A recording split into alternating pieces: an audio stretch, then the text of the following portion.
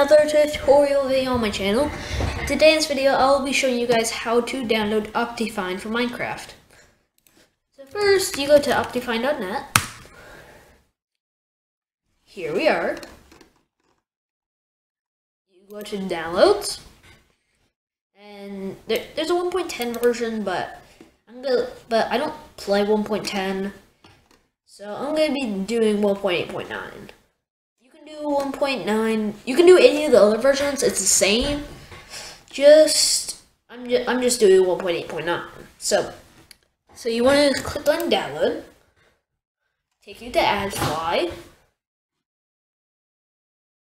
Just press the X. Please wait. I'll pause until I get to the download page. Okay, so here we are.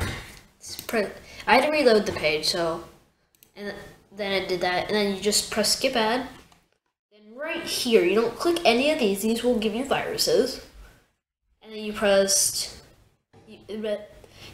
this, download that. Something came up, Roblox, of course. Why wouldn't it be Roblox? Don't do that, it'll give you a virus again. Press that again, and press keep. Then take this onto your desktop. Yes, this is my desktop. And here's my editor over here. So you double click this. Oh, and make sure you have Java installed. Then you choose the folder where you want to install it. Press install, which I should completely leave it there. Press install, and we'll start installing hopefully. Yep, there it is. So click on Minecraft. Download native launcher.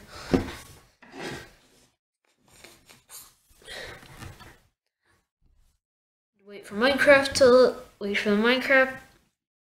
loaded screen to load up. Oh, we can just close Google now. That's my brother's account. Okay, wait. I'll skip it to where it's added to my Minecraft account. Okay, so I've loaded up my Minecraft account.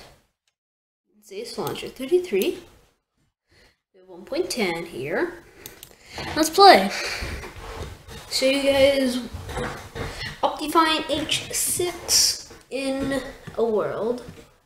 And I'll see you guys when I've loaded up the world. Okay, so here's the world. I loaded it up. Here's my beautiful face. Here's my back.